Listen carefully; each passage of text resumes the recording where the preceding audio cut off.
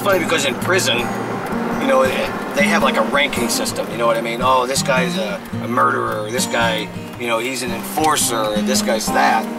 And you always say, oh, that guy's a tough guy, he's hard, or whatever.